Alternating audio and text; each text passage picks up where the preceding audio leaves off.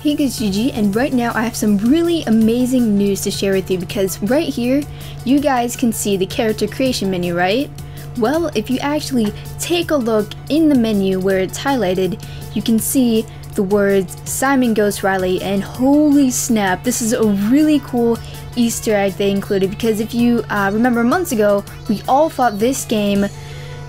would have Ghost back in it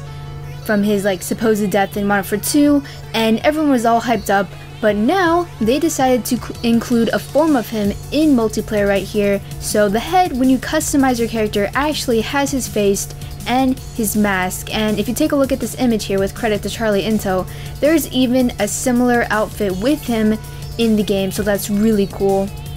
And here we have our last image when he's actually spotted in-game from the big reveal a couple of days ago, and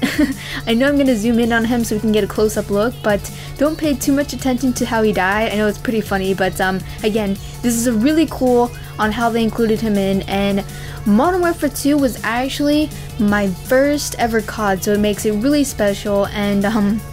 anyway guys, that's it for this video. Be sure to comment down below if you're gonna be playing as Ghost for sure, or if you're gonna be playing as a different customized soldier, but I know that I'll be for sure playing as Ghost or maybe the female soldiers. But don't forget to like, as I really do appreciate it guys, and be sure to subscribe for the latest Ghost news, and I'll see you guys later. Peace.